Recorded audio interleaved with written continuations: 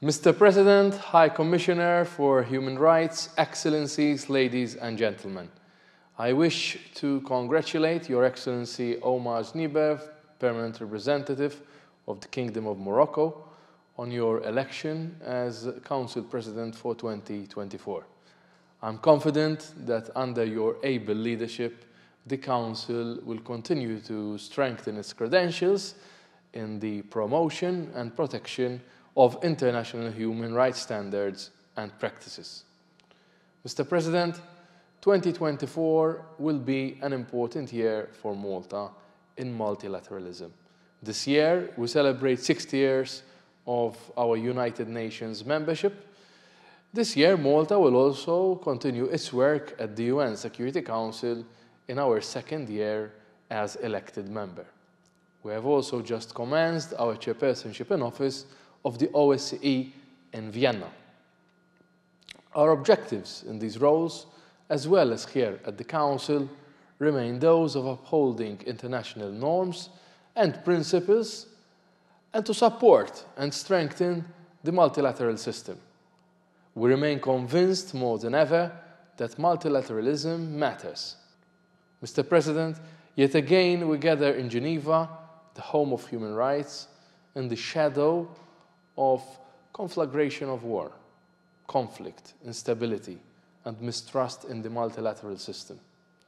We are shocked and grieved by the death of Russian opposition leader Alexei Navalny.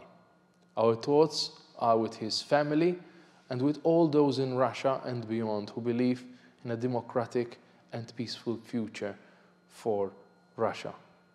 Another year has passed, and the death and destruction inflicted on Ukraine by Russian act of aggression continues unabated.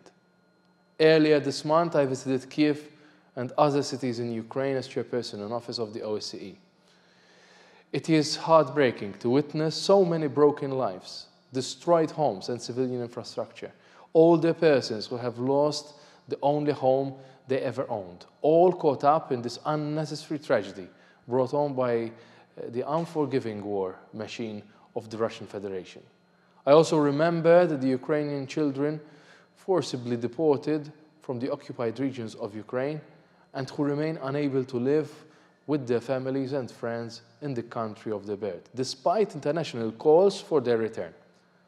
Malta has maintained a consistent position since the start of the war of aggression 2 years ago. Russia must immediately halt its war machine and withdraw from all territories within Ukraine's internationally recognized borders. Malta also fully supports the Commission of Inquiry set up by this Council and considers the documented evidence already gathered as an important record of the violations committed in Ukraine. Mr. President, continued destabilizing events in the Middle East threaten to escalate tensions and conflict in an already troubled region.